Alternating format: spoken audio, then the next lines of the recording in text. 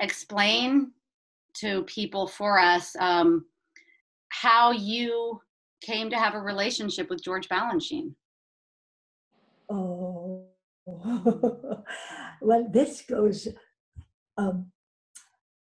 I was did you know that I was a tap dancer before I was a ballet dancer? I don't know And that. I started studying in Springfield, Massachusetts when I was about 5 years old. And, because of course, at that time, Shirley Temple was all the rage in the movies. And I wanted to be like Shirley Temple. And she was a tapper. So that's what I wanted to do. And I was very good at it. And my teacher gave me a scholarship. And then my family moved away to New York. And they knew nothing about dance at all. I mean, they were just a very low middle class family, but loving to me and wanting to help me. So I told my mom I wanted to dance. And she said, well, okay. She took me to the YWCA. And I don't know what you would call it, but it just was a little bit of tap, a little bit of jumping around. That's what I did, and I loved it. And then we moved to Los Angeles, and my dad had a cousin there, a woman, and she saw how much I loved dancing, and she said, would you come with me to the theater? There's a musical going on that I'd like you to take you to. So I went, and guess what it was? George Balanchine's Song of Norway. So that was, and I said to my cousin, oh, that's the kind of dancing I want to do. And she said, well, that's called ballet. So I went home and I looked up in the yellow pages to see the most Russian name I could find, which was Madame Nijinsky. And that's how I got started with Madame Nijinsky. And so from my very first start of ballet, I was influenced by Mr. B's line.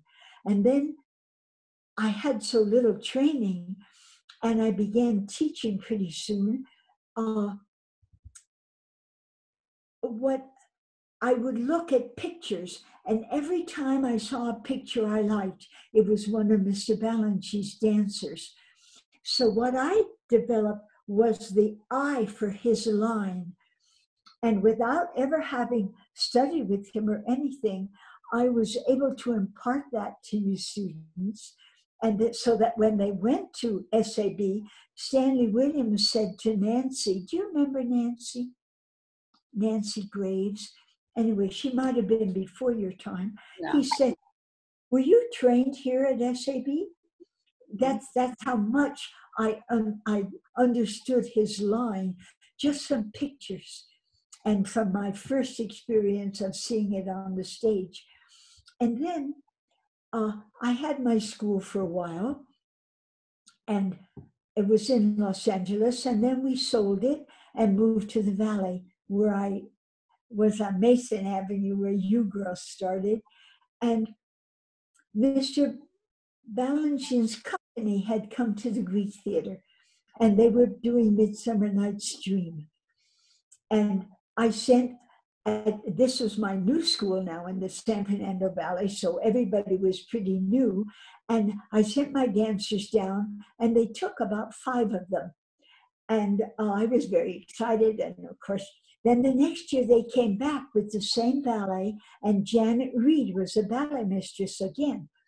And I sent my girls down, and she said to them, who is your teacher? I've never seen students progress so much in 1 year. So they told her, and she called me up, and she said, would you like to have Mr. Balanchine come out and see your school? I would like him to see it. I thought she was joking. And I said, oh, of course. And that was the end of it.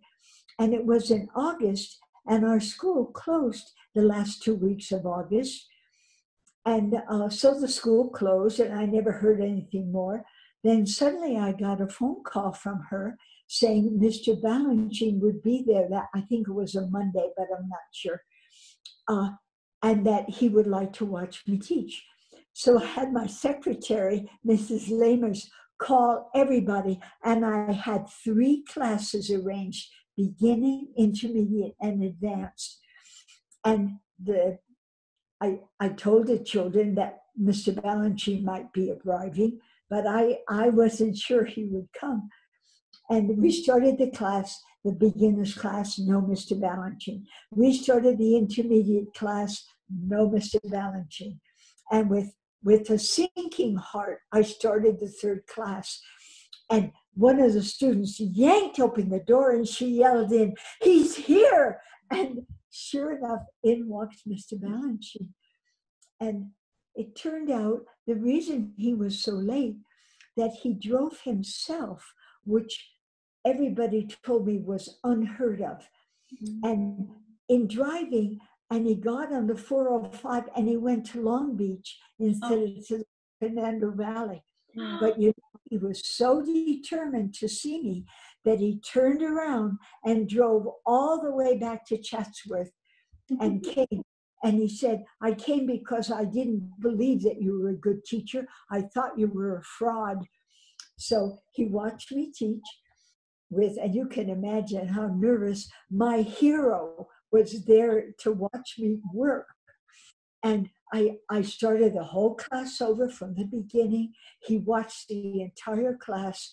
And at the end, he asked me to come over and he said, "I like your work very, very much, but you know, I can't use you." And I didn't realize that he'd been auditioning me. And I said, "Well, what do you mean?" He said, "I can't use you because you don't have a good instep. You don't have feet." He said, "But I like your work very much, and I'm inviting you to the School of American Ballet for my workshops." And so I said, "Thank you very much." And I didn't believe that. I mean, I just couldn't believe that this man would be interested in what I was doing. Sure enough, about a week later, I guess it was Madame Rousseff called me and said Mr. Balanchine was inviting me to his workshop. And that's how I started. And he always recognized me. He said to Madame Rousseff, "I want the whole school to be open to her. She can see whatever she wants to see. She can come to company class. We're at her disposal." And Eleanor and I took advantage. Every year we went for 2 weeks. And I learned so much. Do you know, when I went there for the first time, I never knew what coup de pied was. Madame Nijinsky never taught that step, that motion of the foot. And you know, you can't do much without coup de pied. And I remember I used to be so afraid dancers would roll and hurt their bodies that I made everybody stand in 3rd position. So when I went to the first workshop with Mr. B, he said, "No, absolutely no 3rd position. Put them in 5th. They're going to roll in 3rd just as much as they roll in 5th. But in 5th, they'll begin to strengthen their body and their turnout." So I came home, and the first class, they were all standing dutifully in 3rd position. And I said, "What are you doing? Everybody 5th position." And then we began implementing what I had learned from Mr. B. And it's a relationship that stays even to this day. I love him. I respect and admire him very much. Can you share about how he taught you how to hold the hand and to see the inside of the wrist? That first day, yes, that first day when he came to my school. So he said, "Let me show you a few things." And the things I remember most is he showed me how to hold the hand. You have to round your palm. You don't have a flat palm. And the fingers, when you look down your fingers, the index finger should be between the ring finger and the middle finger, and the little pinky sticks out a little bit. But the index finger does not stick up, and neither does the thumb.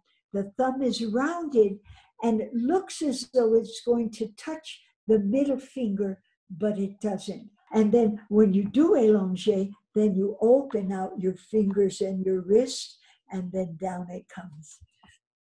Mm-hmm. And what about when you're holding your arm in second? I remember you telling me to see the inside crease of the wrist and the inside of the palm.